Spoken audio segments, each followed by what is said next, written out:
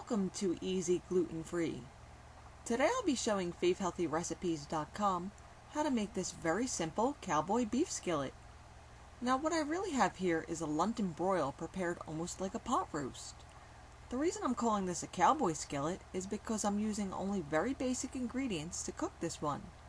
And I'm also using a good old-fashioned cast iron skillet like a cowboy might use. Now a London broil is a pretty lean cut of meat, but it can also be pretty tough if it's not cooked properly. In my opinion, this cut of meat either needs to be cooked very quickly and served pretty rare, or cooked slowly on a low heat until it gets nice and tender and almost falls apart, which is how we're doing it today. Alright, to make this we'll need a 2.5 pound London broil, and I cut this in half for easier maneuverability in the pan, and so it would cook more quickly.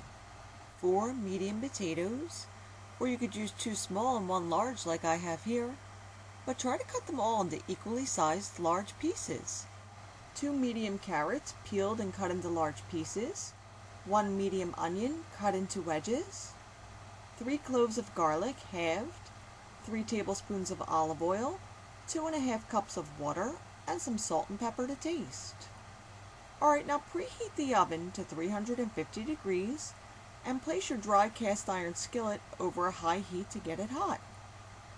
This is a standard 12-inch skillet, and it fit all the ingredients I'm going to give you today, plus there was enough room if you wanted to add a few extra veggies. Now in a medium bowl, sprinkle all the veggies with salt and pepper and toss them with a tablespoon of olive oil to get them all well coated. Then set this aside. Season the meat liberally with salt and pepper. Then rub it down with a tablespoon of olive oil. Once the pan gets hot, add an additional tablespoon of olive oil to the pan. Then place the meat presentation side down onto the pan. What that means is whatever side looks nicer should be browned first. Then the side with more marbling or sinew will end up on the bottom. That means it'll be closer to the hot pan as it cooks for the long haul. After 5 minutes on the first side, turn the meat over to let it brown for 5 minutes on the second side.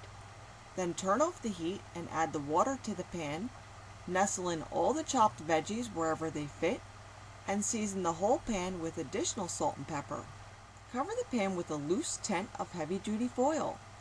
I like to cut the piece of foil slightly larger than the pan itself, then tuck the edges into the pan so nothing drips externally into the oven, and all the juices will drip back into the pan.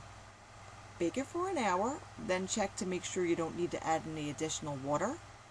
And at this point you could also spoon some of the juices over the roast itself. Bake it for an additional hour, then remove the pan from the oven, remove the meat from the pan and place it on a dish to rest for 10 minutes, then slice the meat into 1/4 or 1/2 inch slices, and return it to the skillet with the veggies to soak up all that juice. And then this dinner's ready to serve.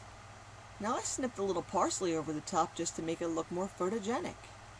A cup of peas added during the last 10 minutes would have been a great idea here too. There are countless things that could have been added if I wasn't trying to keep this really simple. Mushrooms would have been an awesome choice here. So use your imagination and make this any way you think your family might like it. And if you'd like to see the recipe in print, you could always visit my blog. And for additional recipes and tips to fit in with your healthy lifestyle, visit my friends at favehealthyrecipes.com. See you again soon.